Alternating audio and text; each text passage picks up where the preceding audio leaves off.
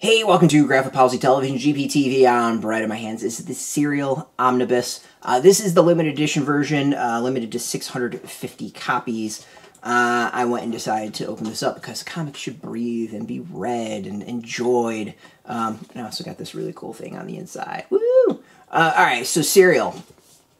So this is by Terry Moore. Published by Abstract Studios, limited series that was, I think, 12 issues total. This collects all the issues in one nice handy book. There is some versions that are out in comic shops, this week. Alright, so if you watched my reviews of the individual issues about Serial, you'll know I started off not totally enjoying it. I thought it was a very slow burn to start. And after a while, I started realizing, like, that's part of the point. The title Serial isn't just about a serial killer. The big baddie, a serial killer, is the big baddie. But it's serialized storytelling. It really plays off the chapter-by-chapter build. And the comic is quite brilliant because of that. Like, it really is one that leaves you on cliffhangers, that you have to read the previous issue or chapter to understand the current one. It really gives you clues throughout and builds things throughout as far as the characters and what's going on and how they interact and what they do. Serial, again, is about a serial killer and serialized. And it took me a while to pick up on that. And when it comes down to it, I really appreciate it. There's something feels very old school about it. There are issues where you're sitting there being like, it doesn't feel like much happened. Or there's issues where just like there's tons happening, but you're just kind of left on a cliffhanger. It plays all that so well and really paces things in an excellent way that'll keep you coming back. Like I really enjoyed Terry Moore's work.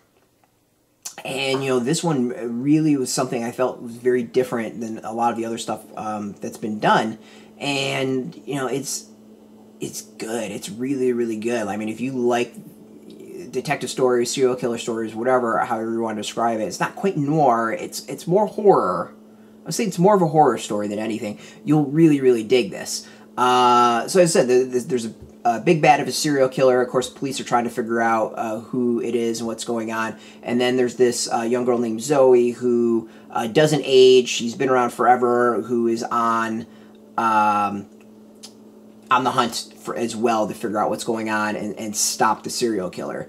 But the thing is Zoe at times isn't much better than our big baddie. She does horrible things. So Moore does some really interesting stuff, challenging the reader to try to figure out, like, really who is the villain here? Like, what lines are we and are we not willing to cross? To me, I think it's a really interesting and brilliant thing to do, and makes it such a fascinating and fun read. So I love it. I absolutely love it. If you haven't read this yet, like, it's well worth getting. It's Terry Moore's very distinctive art style. Don't know how much better to describe it. Black and white, maybe a little gray, but generally black and white. Like we see here, one of the killings going on. Our serial killer does have a motive. She does have people she's looking, trying to get to. We have Zoe dreaming of kicking a whole bunch of butt. It's awesome. Like, it's such a good read. It's really entertaining. As I said, it took me a while to kind of pick up on what was going on and really appreciate it. And I think it was maybe a quarter way through where it kind of clicked, but by the second half, like, I was all in. So as I said, if you like horror but done kind of more in a detective way, it's really good. I highly, highly, highly recommend it. It's solid stuff. Out now in comic shops, you can go get it. We got a link beneath this video. Put in your zip code, tell the comic shops near you. No shop, no problem. We do have some links where you can purchase your own copy. There'll be affiliate links, so we get a small percentage. And by doing that, you'll support our site, so thank you. Just watching our videos support us, so thank you for that. If you're into comics, if you're into graphic novels, check us out every single day at graphicpolicy.com. We're on Twitter, Facebook, YouTube, Tumblr, all at Graphic Policy, keeping it nice and consistent. Until next time, keep reading those comics, and keep it geeky.